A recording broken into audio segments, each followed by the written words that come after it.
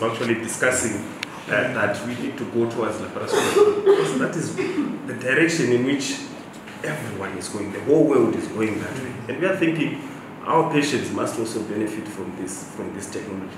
The doctors that we are training, the nurses that we are training must also benefit from that kind of technology. I would want to thank you once again for this gesture. I also would want to thank our staff that are represented here, Dr. Spanda, Dr. Mukosera, the